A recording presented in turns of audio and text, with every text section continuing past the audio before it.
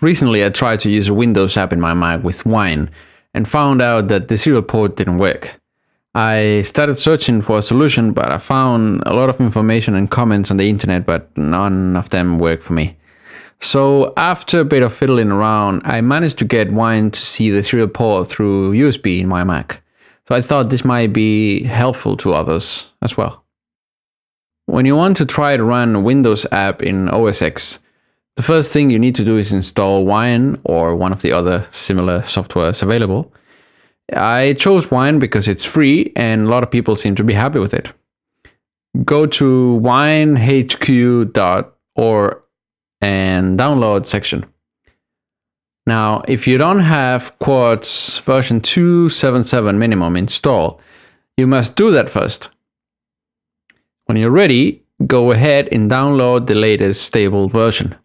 Once download is complete, launch the installer and let it finish as usual. When the installation of Wine is complete, connect your serial port device and open the terminal. Inside your user folder, Wine creates a hidden directory called Wine.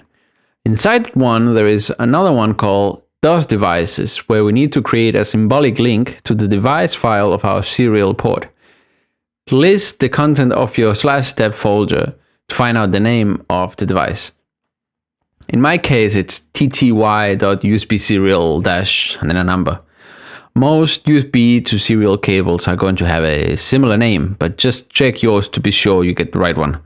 Now, create a link to that device file inside the dosdevices folder and call it com1 or any other number you please. Then we have to edit the register in Wine to account for this new device.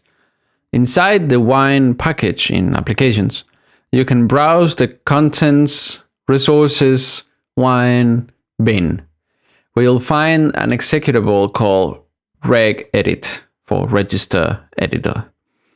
Launch it and a window looking like the typical registry editor of Microsoft Windows should appear. Find your way to H key, local machine, then software, Wine, and ports, and create a new string key in ports called com1, or the number you used before. The data for that new key should be the path to your serial device that we found before in your /dev folder. Once you're done, simply close the window and Wine should take note of the changes. After that, I was able to use the serial port in the Windows app with Wine without a problem.